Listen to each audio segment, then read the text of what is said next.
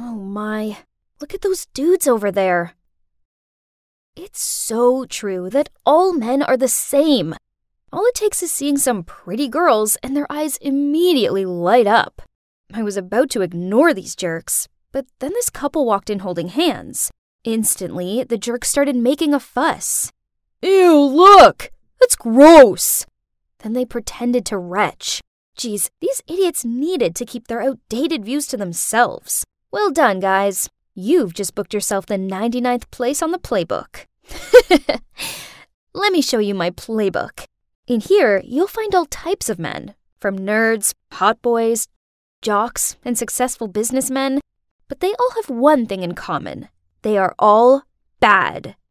Hi, I'm Monica, and I'm a playgirl who is trained to take revenge on men.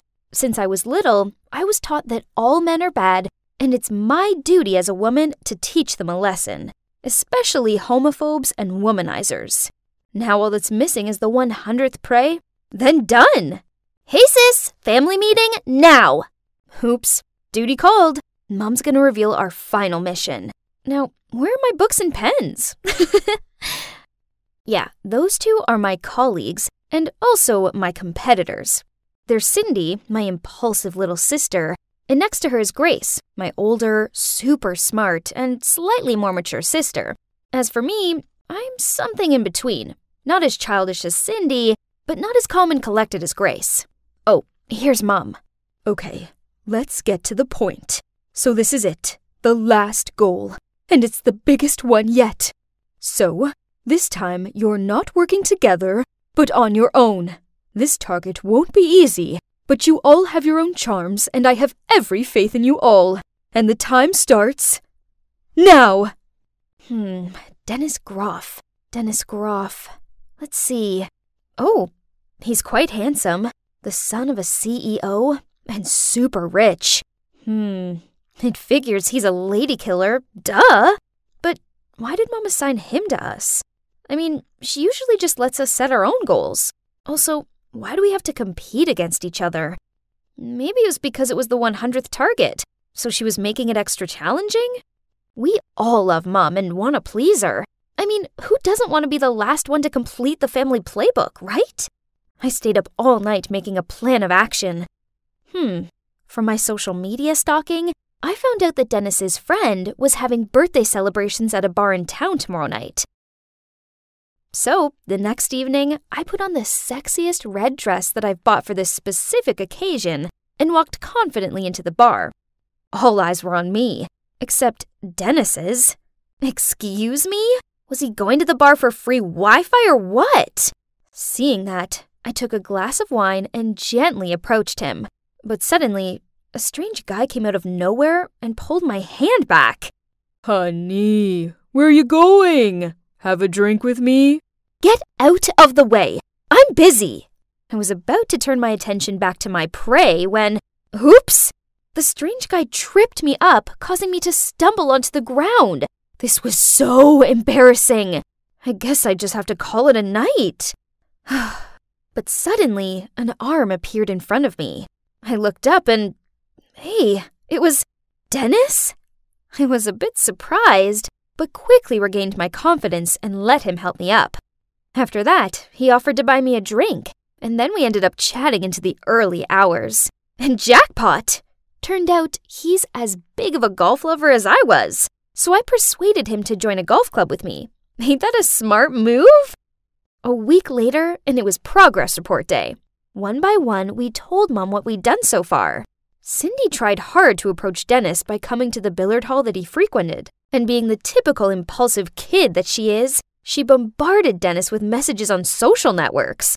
She seems to be quite optimistic, though, as Dennis responded to her quite friendly, and the two kind of vibed when it came to billiards. As for Grace, she applied for the position of assistant manager at Dennis's company. I know. Man, my sister is a genius. She even said that she already felt some chemistry going on, as he wouldn't take his eyes off of her. Mom seemed impressed with the progress we'd made so far. Everyone's attained certain achievements, but sure thing, I was still in the lead. I felt it. I don't know if I'm being delusional, but Dennis and I were getting so close, and he had also shown some gestures of concern for me. Anyway, it appears that I'll have to work even harder than I first thought to win this one.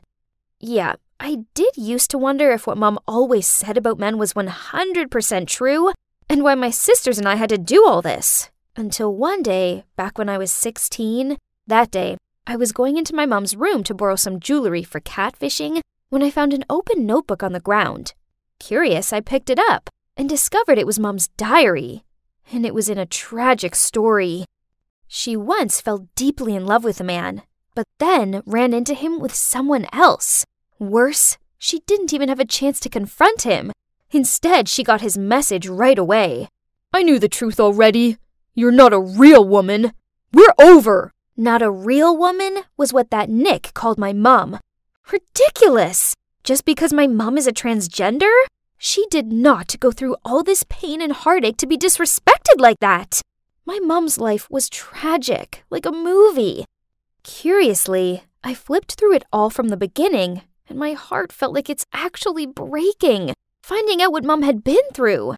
Turned out, she and Nick were part of a group of 3 back in high school, alongside Maureen. Nick and Maureen were a couple, so my mom, as Jack at that time, had to keep her love from Nick a secret and poured it all into this diary. Unfortunately, Maureen found out her secret and exposed it to the whole school, which made everyone make fun of my mom, and she had to leave in shame. After so many years, she was still not able to forget Nick, so she decided to do the trans surgery to return to find him and fight for her love. They had some happy months together, but on that one disastrous day, she found out that he cheated on her. And it was with none other than Maureen. Harsh! How can people be so cruel to each other like that? Mom was a good person, and thanks to her, orphans like Cindy, Grace, and I could have a home. I owed so much to her, which is why I was desperate to succeed at her last mission and to make her happy. Back to the mission. Everything was going great between me and Dennis. He took me to the golf club and out for dinner. For a rich businessman type, I had to admit that he wasn't all stern and serious. Actually, he was a lot of fun to be around. Then, when he dropped me off after a date, he touched my hand and said, Monica, I'm really enjoying getting to know you, and I would like it very much if you would come and have dinner with my family tomorrow. Whoa, this was great! I mean, this project would be way easier now I had an open invite to scope out his family. But no, what is this feeling? I had butterflies in my stomach, and my palms were sweaty. It must just be the thrill of meeting Dennis's family, right? But why couldn't I stop thinking about his cute laugh and his dreamy eyes? Oh no, I think I might have actual feelings for him. From then on, I found myself wanting to scream and throw stuff at Cindy and Grace every time I heard them bragging about how close they were getting to Dennis. I'm crazy, aren't I? Now what? Am I the predator or the prey? OMG, I'm so nervous, I literally can't stop shaking. Whoa, they looked so wealthy and classy. His parents were both really sweet, and I soon felt a lot more relaxed. We had dinner, and the conversation flowed easily. There was just one thing that kept bothering me. His dad's name is Nick? Surely this was a coincidence, right? I mean, Nick's a popular name. Something didn't sit right with me, so I knew I needed to say something to Mom. I anxiously walked back and forth until I heard her car pull up outside. Mom, is Dennis's father that man? She looked stunned, then slowly sat down, sighed, and told me everything. Just like I thought, she picked Dennis to be the 100th target, or more like a bait, just to take revenge on Nick. Furthermore, she wanted us to use Dennis to make Nick go bankrupt.